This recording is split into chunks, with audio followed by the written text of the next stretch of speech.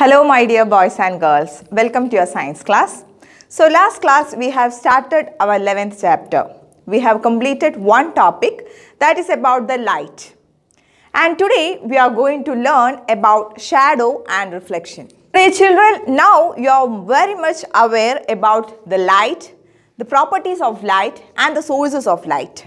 We have also learned how we can divide different objects based on whether the object passes light through it. So there are three types of materials, three types of division, that is transparent materials, translucent materials and oblique materials. And we have also learned a property of light, that is light passes through a straight line. Whichever be the condition, the light rays passes through a straight line. Whichever be the source, the light ray passes through a straight line. In today's class, we are going to learn about shadow. We are going to learn about shadow. Now, I am sure that all of you have seen the shadows, isn't it? So, you tell me, what are the properties of these shadows? Okay, what is the color of a shadow? Yes. A shadow has a dark color or a black color, isn't it? So, a shadow can be defined as a dark patch or shade formed behind an oblique object. And shadows are formed when an object blocks the path of light, isn't it? So, what are shadows? Shadows are the dark patches or shades formed behind an oblique object when it blocks path of light coming through the source of light. So, for example, teacher will draw here, that is, we have a candle here. Suppose we have a candle here, candle. Now, so this candle will act as a source of light, isn't it? The candle will provide light. These are light rays, okay? So, these are light rays. Candle act as a source of light. Now what happens is, a cardboard is placed here. A cardboard. What is the nature of cardboard? What type of material is this cardboard? Yes, the cardboard is an oblique material, isn't it? That means it will not pass light through it, isn't it? So here is a cardboard. Now what will happening here is, the light rays from the candle is getting blocked with an oblique materials, that is cardboard here. So what will happen? A few light rays are getting blocked with this oblique objects. So what happens? The other rays will be going in straight way itself. And if we keep a screen here, what will happen is, the other rays will pass through this region. The region where the cardboard is placed will reflect a shadow on this screen, isn't it? So this is the condition when shadow is formed. So dear children, can you tell me which are the conditions needed for the formation of these shadows? Yes, there are mainly three conditions. The first condition is, for shadow to form, the first condition is it should need a source of light. Here the source of light is a candle. Now the second condition is, an oblique material should be there in order to block the light rays. So here the oblique materials is a cardboard, isn't it?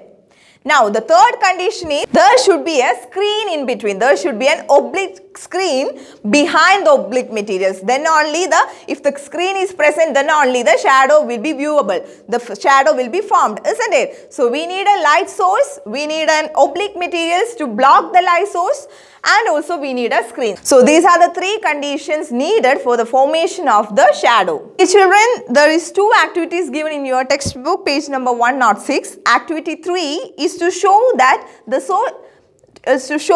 source of light is needed for the formation of the shadow. Activity 4 is to show the formation of shadow, there must be an oblique surface to receive the shadow of oblique object. Has now learned that there should be an oblique screen in order to receive the shadow of an oblique material, isn't it? So activity 4 proves that. So teacher will demonstrate these activities using the Digi video. Watch the experiment carefully. Activity 4. To show that an opaque object is needed to form a shadow. Things needed: book, torch, table. Method: Shine a torch on a table. Can you see a shadow? No. Now place a book between the torch and the table. Now we can see a shadow. Since the book is an opaque object, it will stop light from passing through it. If we place butter paper, translucent object, in place of the book, we get a weak shadow behind it. A transparent object does not stop any light from passing through it. Conclusion. Therefore, the second essential condition needed for a shadow to be formed is the presence of an opaque object in the path of light. Activity 5. To show that for the formation of a shadow, there must be an opaque screen to receive the shadow of an opaque object. Things needed: a torch and a piece of cardboard. Method. This activity should be carried out at night with some of your friends. Ask one of your friends to stand in the dark. Can you see your friend's shadow? No, because a source of light is needed for a shadow to be formed. Hold the torch close to the ground and shine it on the face of your friend standing in the dark. We will notice that no shadow is formed, in spite of the fact that there is a source of light, torch, as well as an opaque body. A shadow is formed, but we cannot see it because there is no screen for the shadow to fall on. Now ask another friend of yours to hold the cardboard behind the head of your friend. Now you will see the shadow. So we can say that a shadow can be seen only if it falls on something solid. An opaque substance that receives shadow is called a screen. The screen could be a wall, the ground, the ceiling, or a table. Conclusion. Therefore, the third essential condition needed for the formation of a shadow is that there must be an opaque screen to receive the shadow of an opaque object in the path of light. Activity 6. To show that shadow is dark outline of an object. Things needed: torch. Method. Take a torch and cover the front of it with a piece of green-colored cellophane. The torch now emits green-colored light. Place a multicolored cube on the table. Shine the torch on the multicolored cube. The shadow is dark. Now, cover the front part of the torch with dark red-black colored cellophane and shine the torch on a yellow ball. The shadow is again dark. Observation. So, the color of a shadow does not change with the change in color of the source of the light or the color of the opaque object placed in the path of the light. Conclusion. A shadow is a dark outline of an object. Other than its shape, no details of the object can be seen on the shadow.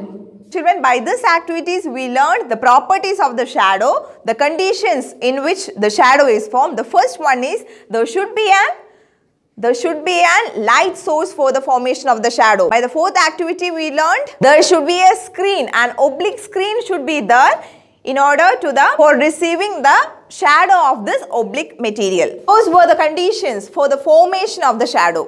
Now what we are going to learn is about the characteristics of the shadow. So dear children, can you tell me a few characteristics of the shadows formed? Which will be the color of the shadow? Yes, a shadow always will have a dark color, isn't it? So the first character of the shadow is it will have a dark color. That is first characteristic. Shadow will be always dark. Always dark. The color of the shadow will be always dark. That is, whichever be the source of light, whichever be the object, whichever be the color of the source of light, the shadow will be formed, the shadow form will be always having a dark color.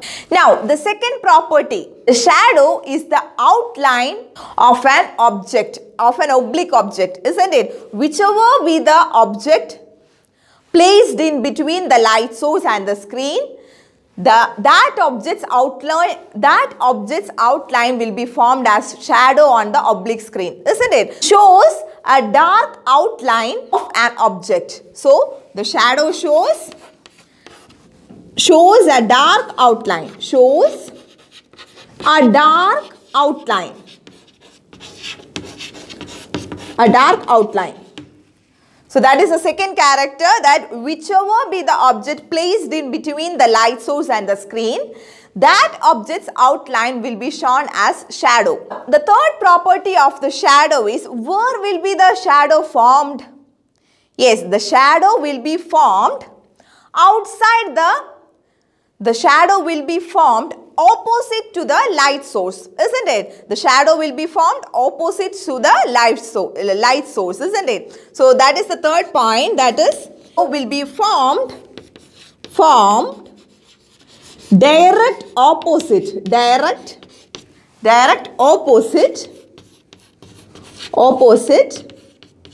to the light source. Yes, the shadows will be formed direct opposite to the source, isn't it? So that is the third point. The shadow will be formed direct opposite to the light source. Now the fourth point is, the size of the shadow varies depending upon the distance between the source of light. So that is the fourth point, that is, the size of the shadow varies with respect to the distance between the object and the light source. So that is the fourth point. Size of shadow, size depends on distance between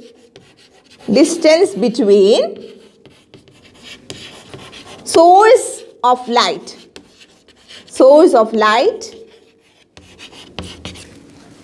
and object.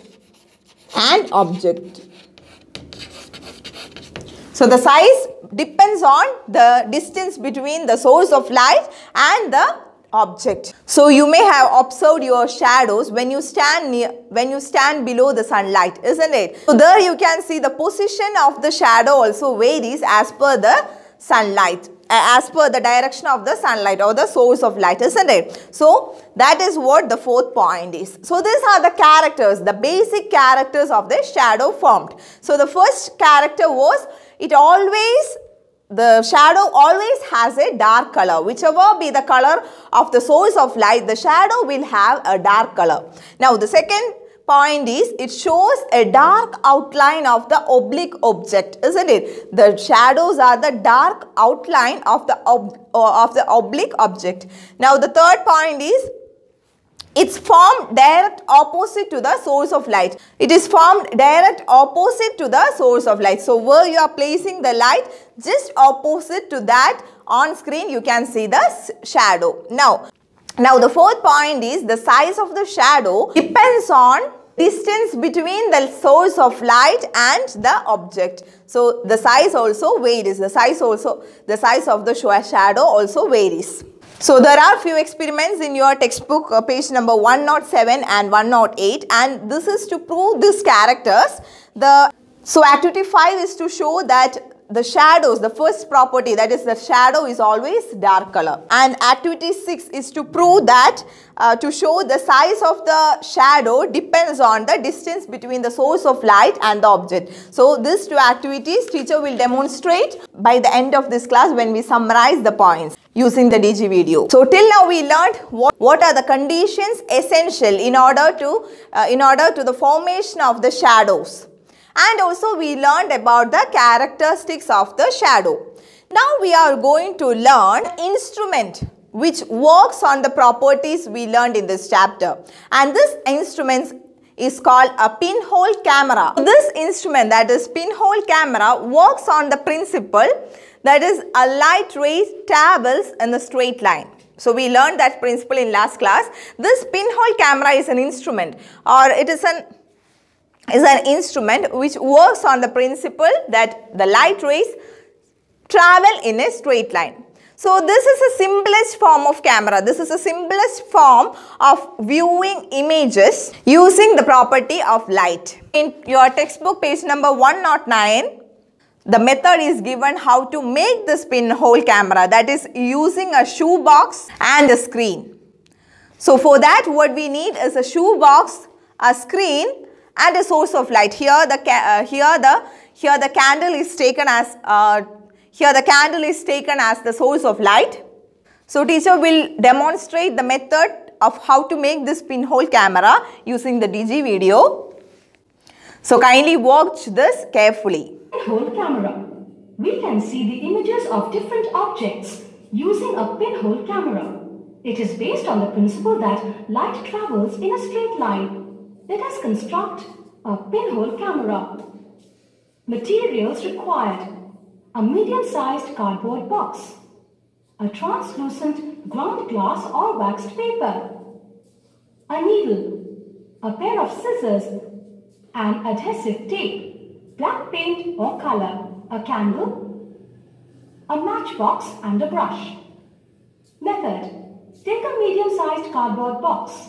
A shoebox can also be used, and blacken the inside of the box with black paint or color. With the help of a needle, make a tiny hole or pinhole on one side of the cardboard box. Cut out a rectangular portion of the side of the cardboard box opposite to the one on which the pinhole was made. Cover this rectangular hole with ground glass or a butter paper sheet. Stick the paper sheet with adhesive tape. This paper sheet serves as a screen. Our pinhole camera is now ready to see images. Place a candle on the table and light it with a matchstick. Place the pinhole camera a few inches away from the lighted candle, with the side having the pinhole facing the candle. Move the pinhole camera forward and backward so that a clear image of the candle flame is obtained on the screen. The image formed is colored. The image formed by the pinhole camera is inverted upside down. This is because light travels in a straight line. A light ray from the top of the candle flame A falls on the screen at A dash.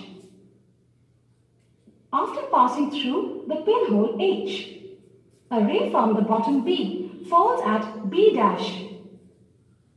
Similarly, rays of light from each point on the candle flame fall on the screen after passing through the pinhole. Together, these rays of light make up the image B dash A dash. So dear children, this is how a pinhole camera is used. And this can be used in order to view the images in inverted position. The images formed in the screen will be on inverted position. Now, what are the uses of this pinhole camera? So, this pinhole cameras are having three uses. The first use is they can be used in order to view the large buildings as well as large trees which are a distant away. They can be used in order to view the trees and buildings which are a bit distance away. Now, the second use, they are used in vehicles when people are moving in sunlight. When the vehicle is moving, the cars etc. are moving in sunlight, sometimes the driver will have difficulty to look into the sunlight. So, in such conditions, these pinhole cameras are used. Using pinhole camera is more comfortable for the drivers. So that is the second use. Now the third use of pinhole camera is they are used in order to view the solar eclipse. During solar eclipse, you may have heard that it is not safe to watch the solar eclipse directly with our naked eyes. So in such conditions, these pinhole cameras can be used in order to view the solar eclipse. You can view the solar eclipse using the pinhole cameras. So these are the three uses of this pinhole cameras. Now pinhole cameras can be seen in nature also. So dear children, that's all about the pinhole cameras. Now we are going to learn our next topic of this chapter, that is reflection. Reflection. Very familiar with this word, reflection.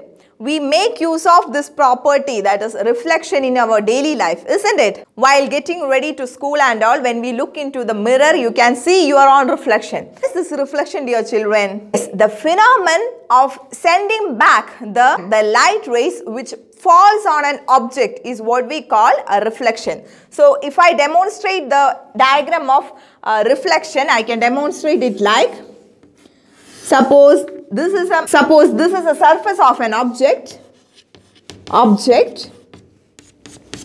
This will be the smooth surface of an object. Now what happens is light rays will be falling onto this. So, if the surface show the property of reflection, the light ray will be reflected back, isn't it? So, this is how you represent the reflection. That is, the light rays are falling on the surface will reflect back those light rays. So, this property is what we call the reflection. So, the objects will show the property of reflection based on depending upon the nature of the object. So, if you use a mirror, the reflection will be formed. Whereas, if you used a cardboard, the reflection will not be formed, isn't it? Reflection of the light depends upon the nature of the materials we use. Now, there are few activities in your textbook, that is activity 7 and 8. Activity 7 shows the polished shiny surfaces like mirror reflect the light better. They reflect the light. And activity 8 shows the reflection of light by a plain mirror. So, this activity you can watch in the summarizing video. Now, in page number 111, the difference between the image and the shadow of an object is given. So, we have already learned the characteristics of the shadows formed, isn't it? Here is a comparison between the image formed in a mirror and the shadow formed is compared here. So, here you can see the parameters like color. Color is given. The first thing is color. Now the color of the image will be, so we know the color of the image formed by the reflection when you look into the mirror is the same, isn't it? Whereas the color of the shadow we have already learned it is having a dark color, isn't it? Now the second property is details. When we see the objects in a mirror, the detail, it will be well in detail, isn't it? Size, shape, color, etc. will be the exact of the object. Whereas when you observe a shadow, the shadow will only have the outline of the object, isn't it? So, the details also varies between the image and the shadow formed. Now, the lateral inversion. So, when you see an object in a mirror, there is a property called lateral inversion. Lateral inversion. So, this lateral inversion of the image means the image formed in the screen will be the inverted form. Whereas, when you see a shadow, the image does not shows any lateral inversion. The image will be the exact outline of the object. So, when you see an object, when you see a reflected object, it shows a lateral inversion, whereas the shadow does not shows any lateral inversion. Now, the formation of the image. How is the image formed? The image is formed, the light ray from the image directly enters to our eyes, isn't it? Whereas the shadow is formed when an oblique object blocks the light rays, isn't it? So, that is how the formation of the image and the shadows happens. So, that is how the size of the shadow and the image. The size of the image will be same as the size of the object, whereas the size of the shadow may varies depending upon the distance between. We already learned it, that is, it depends upon the distance between the source of light and the screen and the object, isn't it? So the size of the shadow may varies. Now, in page number 112, the 11.20 shows the formation of image using a plane mirror and formation of the shadow, isn't it? So this clearly shows how a shadow is formed and how an image is formed, isn't it? So kindly go through that carefully because it shows the formation of image as well as the formation of shadow, which we discussed just now. Now, dear children, by this we are concluding today's class. By this we have come to an end of this chapter, light, shadow and reflection. So this is a simple chapter with few concepts which we know already. Dear children, by next class we will start the textual activities of this chapter. Now let's summarize what we have learned in today's class using the DG video. So while summarizing, you can see the activities which we discussed. So kindly you watch them carefully and understand the concepts. Shadows. Shine a torch on a table. Now, place a book between the torch and the table. What do you notice? Since the book is an opaque object, it will stop the light from passing through it. A shade, dark area will therefore appear on the table behind the book. This is the shadow of the book. A shadow is a dark space, shade, formed behind an opaque object when it blocks light from any source of light. Conditions essential for the formation of a shadow. Activity 3. To show that a source of light is needed to form a shadow. Things needed. Book, source of light.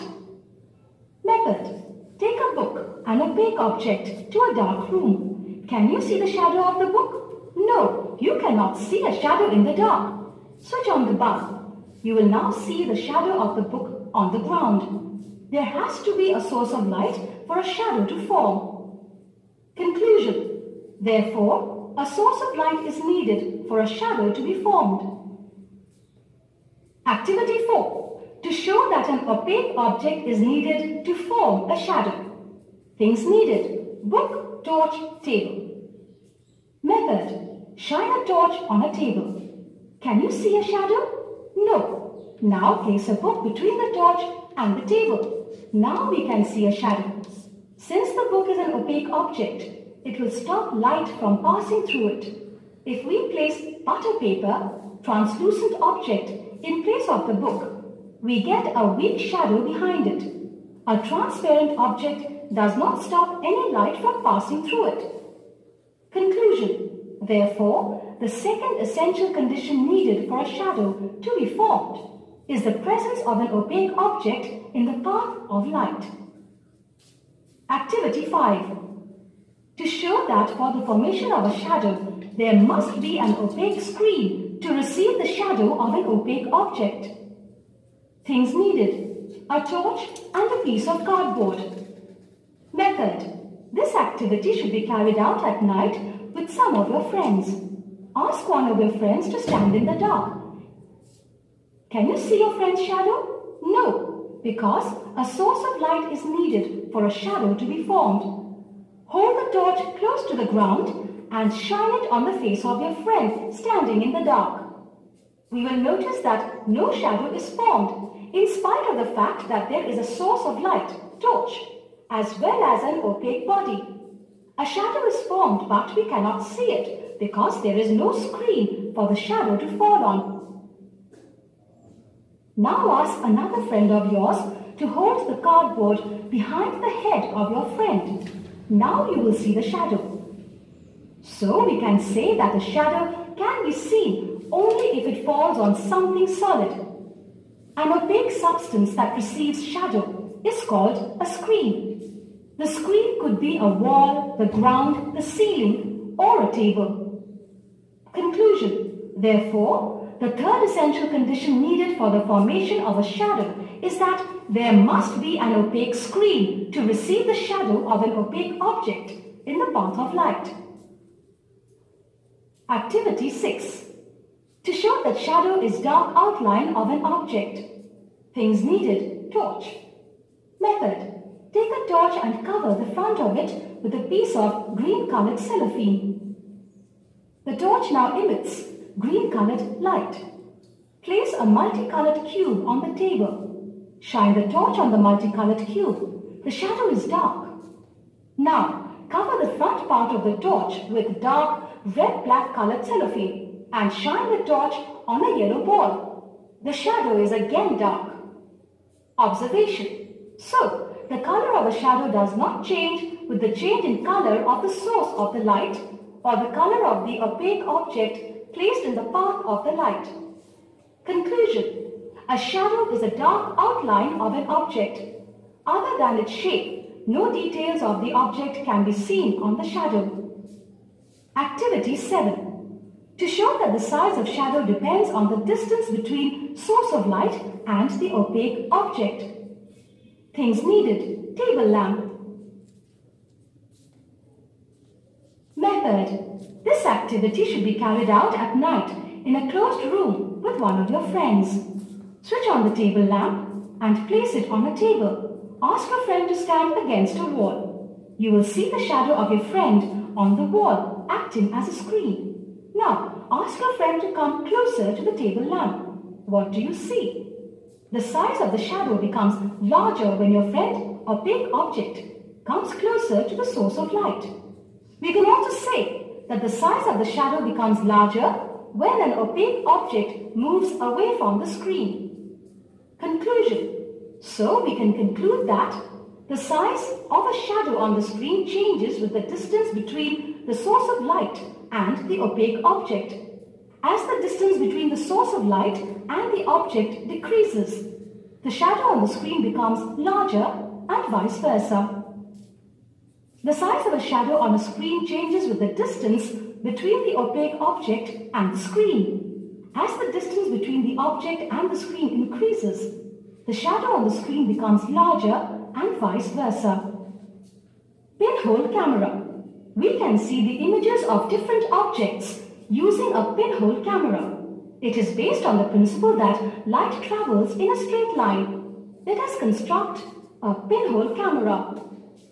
Materials required: a medium-sized cardboard box, a translucent ground glass or waxed paper, a needle, a pair of scissors, an adhesive tape, black paint or color, a candle, a matchbox and a brush. Method. Take a medium-sized cardboard box. A shoebox can also be used, and blacken the inside of the box with black paint or color.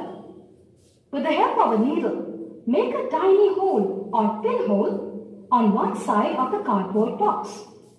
Cut out a rectangular portion of the side of the cardboard box opposite to the one on which the pinhole was made. Cover this rectangular hole with ground glass or a butter paper sheet. Stick the paper sheet with adhesive tape. This paper sheet serves as a screen. Our pinhole camera is now ready to see images. Place a candle on a table and light it with a matchstick. Place the pinhole camera a few inches away from the lighted candle, with the side having the pinhole facing the candle. Move the pinhole camera forward and backward so that a clear image of the candle flame is obtained on the screen. The image formed is colored. The image formed by the pinhole camera is inverted upside down. This is because light travels in a straight line. A light ray from the top of the candle flame A falls on the screen at A dash. After passing through the pinhole H, a ray from the bottom B falls at B dash. Similarly, rays of light from each point on the candle flame fall on the screen after passing through the pinhole. Together, these rays of light make up the image B dash A dash.